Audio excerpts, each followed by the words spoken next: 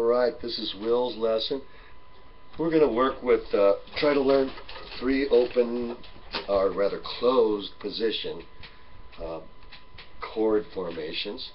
And I better turn it so we can see the whole deal here. Okay.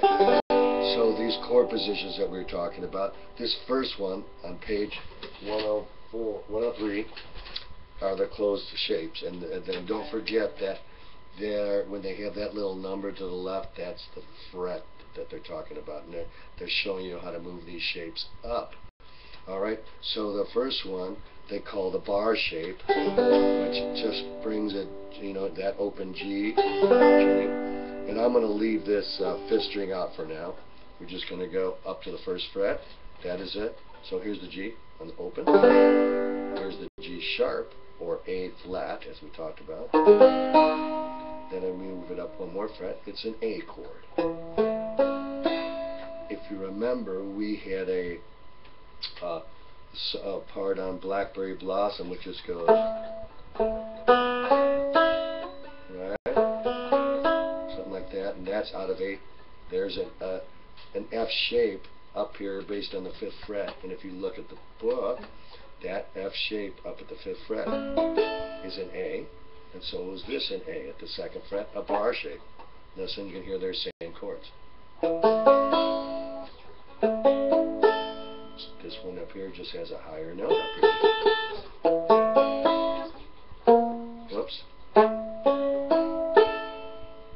Alright, and so we need these shapes so that we can play up the neck and kind of have plays. Eventually, the cool thing is you'll be able to jam using these, and when you got one banjo player playing down low, you can move up and play in a higher position, and it'll just harmonize with them. Alright, so we're going to go, there's the G, G sharp, A flat on the 1st fret, 2nd fret. So as you move this up, it just changes its name, but the position's the same. A sharp, B flat, B, C, and we're going to use that C in our little exercise, aren't we, when we play. So then, alright, then the 2nd shape that they talk about is the F shape. So as low as it can go, this shape, closed position, is your index finger will be on the 1st fret. And that's an F. Move it up 1 fret, it's an F sharp or a G flat. And move it up 1 more fret. Now you're at G, which is the same chord as the open chord on the banjo.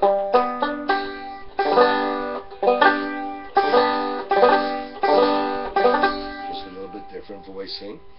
And what we're going to do, then the other shape is that what they call the D shape.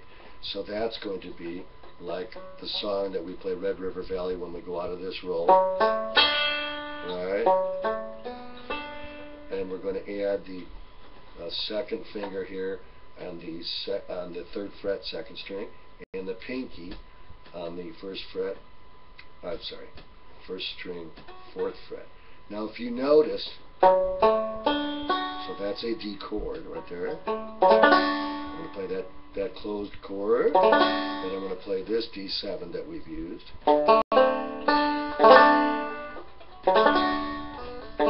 It sounds a little bit different, but it's the same root, D. So now I kind of showed you too that, so we have from this D shape to the F shape. If I were going to shift just at the same fret position to the F shape, look at what happens. That these 2 fingers are the only ones that shift. Right? These 2 stay here. The 3rd and the 4th pinky stay, and these 2 shift. So we have this chord, which is a F shape, and you have this one, which is a D shape. Now we're going to do a little exercise with G, C, and D, and then back to G. And then we're going to start over. G, C, D, and G. We're going to use the forward reverse roll, which is, and then we're going going to do that twice on each of these closed chords that we're going to be working with. And then you can end there on that thumb on the 3rd string at the end of the 2nd time through the forward reverse roll, so that you can shift. So now I'm going to show you. First chord G. So this is a closed position G.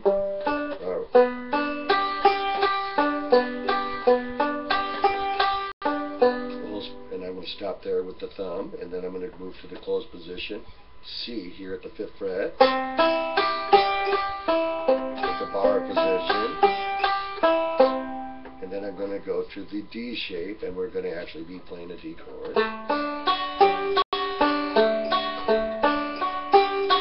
Now to the G. Start over.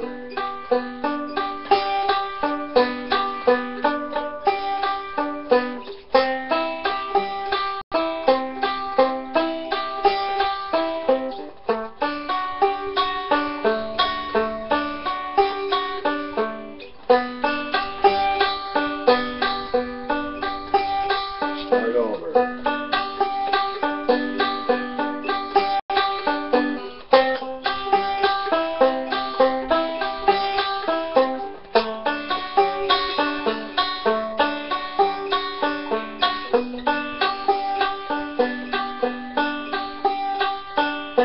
All right, that's going to be our little theory workout for this week.